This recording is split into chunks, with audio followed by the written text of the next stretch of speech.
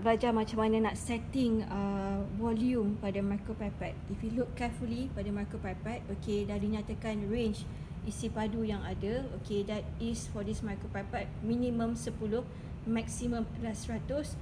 Untuk set micropipette, first thing ialah yang kena buat, tekan button berada paling luar sana. Okay, you have to press that button first, and then next thing ialah you kena putarkan piston. So tekan button.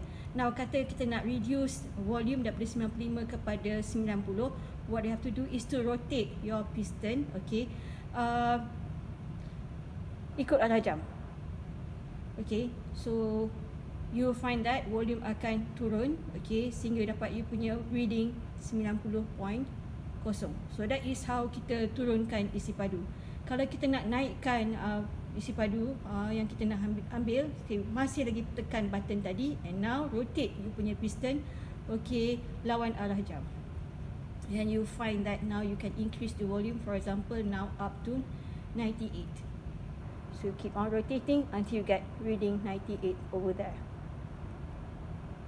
Right, correct. So rules, jangan pusing piston, jangan rotate the piston without pressing the button, and never ever set the volume outside the range micropipette boleh buat. Okay, that's all.